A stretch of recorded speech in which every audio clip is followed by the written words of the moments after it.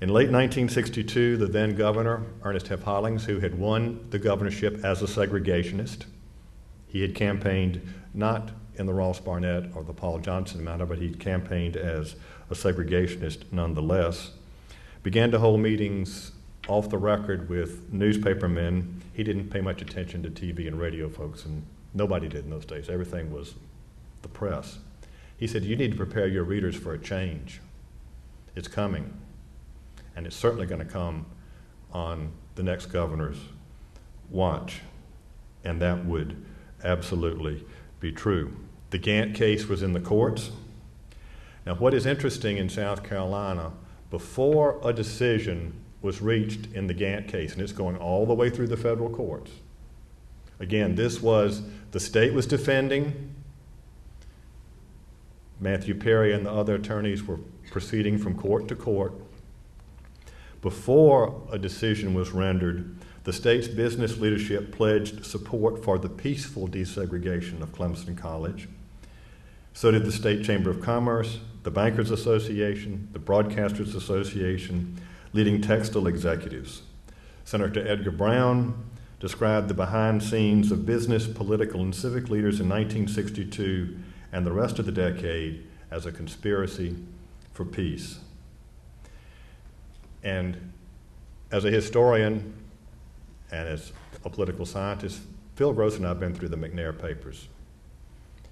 And I remember sitting at a dinner one night with Governor McNair on one side and Judge Perry on the other. And they began having a conversation about a meeting. And they mentioned a date. And I just said, Governor, I've seen your log.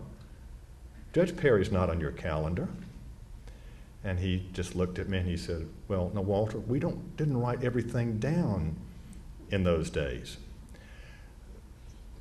About a month ago, I had the pleasure of being with Judge Perry, and I mentioned that story to him. And he said, we had lots of meetings. So did Addie Quincy Newman, who was head of the state NAACP. He said, we met with Governor McNair many times. He said, we worked things out. He said, we cut deals. That's his phrase. You can ask him about that tomorrow. But what you have here is a conversation taking place across racial lines that wasn't happening anywhere else. And yes, it was done out of the press because that's the only way you could make progress. Then the decision came out and it was done. It was over. 1963, many people called the year of decision in South Carolina. Donald Russell is governor, Robert E. McNair is lieutenant governor. It opens with Governor Russell holding the first desegregated public/social affair in South Carolina since Reconstruction by having a barbecue on the governor's mansion grounds. And very shortly thereafter, the courts ruled in favor of Harvey Gantt's admission to Clemson. This is something that Russell and McNair have to deal with. And they did so effectively. Clemson desegregated without incident. South Carolina was the last southern state to admit persons of color to its formerly all-white colleges. But 1963 was a year of violence across the American South, if you remember what I've talked about earlier, but not in South Carolina. But does not mean that everything was quiet. The state NAACP, led by the Reverend Addie Quincy Newman, published a list of 9 demands that they would like to see happen. It included take down the white-only and colored-only signs, which still existed in our state. If you went to any Main Street store in Columbia when there still were stores on Main Street, or King Street stores in Charleston, in some cases African Americans were not allowed to go in there, or if they were never allowed to try on clothes. There were no black clerks. If there were persons of color employed, they were somebody, usually a female in a maid's uniform, who was sort of keeping things tidy. But they published a list of demands that basically said, okay, let's get rid of this white only, colored only. Let's have meaningful employment for persons of color. Let's have a little bit of dignity. For example, in a newspaper like the state newspaper, if they published an article, they would talk about Dr. Fred Carter, or Mr. Fred Carter, But if he happened to be a person of color, they might just call him Fred in print. No honorific, no title of courtesy. Simple things that we take for granted today, but were very much a part of the Southern way of life in the 1960s. And the Reverend Newman announced that 8 cities, Charleston, Columbia, Florence, Greenville, Orangeburg, Rock Hill, Spartanburg, and Sumter, would be the scene of demonstrations unless progress was made in dismantling the most of Jim Crow. In Columbia, the mayor was Lester Bates, who was closely tied in with what was called the Barnwell Ring, of which the Governor McNair, was a member. And within days after a hard-headed meeting with the city's Chamber of Commerce and the business community, the white and colored-only signs disappeared.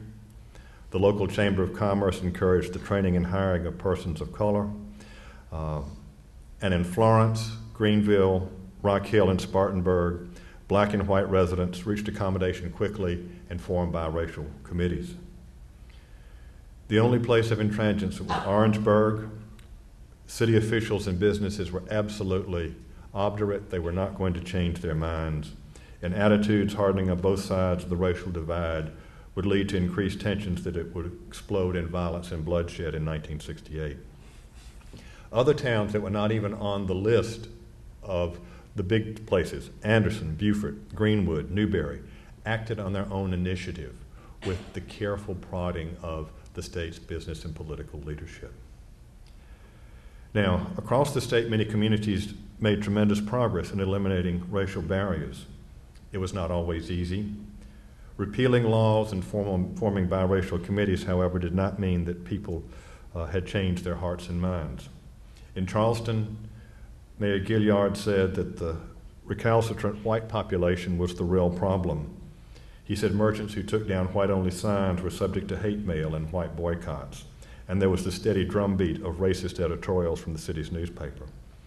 Nevertheless, in the judgment of a number of historians of the 20th century South, the state with the population that was described as emotionally the deepest Deep South state of all showed more flexibility than anyone would have anticipated, and that was because of leadership. The state had chosen a middle way, compromise, if you will, but the path was going to be nonviolent. Yes, there would be civil rights demonstrations, but nobody was going to beat up on the demonstrators like they did in Birmingham or Americus or Jacksonville. That's a big difference. The local officials may not have liked the fact that there were demonstrators, but it did not happen. And now we come to the administration of Governor McNair, 1965 to 1970. And I'd like to repeat what Senator Brown talked about, the conspiracy for peace. What this man did as governor, whether it was meeting with Addie Quincy Newman or Matthew Perry or town mayors or county officials, or on occasion strong-arming members of the General Assembly. His job was to make sure that South Carolina was not Alabama or Mississippi or Louisiana.